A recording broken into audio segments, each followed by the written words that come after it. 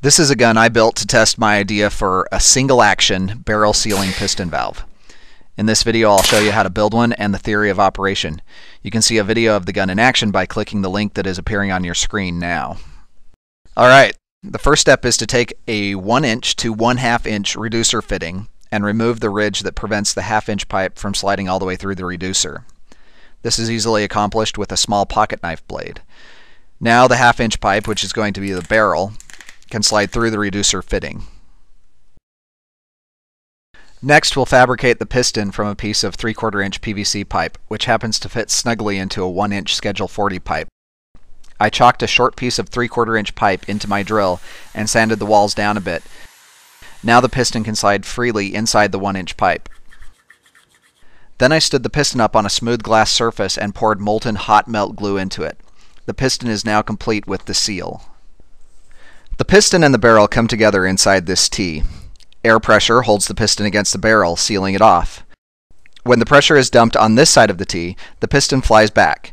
That opens the barrel and allows the pressurized air in the reservoir at the bottom of the T to escape, propelling the projectile down the barrel. This end of the T is finished with a screw-on cap and a fitting for flexible air hose. For the trigger, I'm using a blowgun tool. The pressure chamber goes on this end of the T. This is just 1 inch Schedule 40 pipe and fittings, which I shaped to look something like a gun stock. The end is fitted with an air compressor quick release coupler. I drilled a hole in the top of the barrel and added a T and some pipe to make this pump action loader. I can use this bit of pipe as a magazine, fill it up with marshmallows or marbles, and shoot as fast as I can rack the action. The big contribution to airgun technology that this prototype represents is the single action mechanism. All of the piston valve guns that I have seen are pressurized and triggered through this end of the receiver. This requires a separate valve to turn off the flow from the air compressor before the piston can be triggered. Then the pressure has to be turned back on to charge the gun for the next shot. My single action mechanism is pressurized through the pressure chamber, so there's no need to cut the flow from the compressor.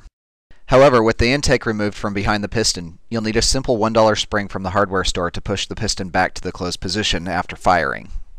The biggest benefit of my single action design is that the gun will fire as fast as you can pull the trigger. Okay, that covers the method and theory. You can experience this gun's awesomeness by clicking the link that you see on your screen now.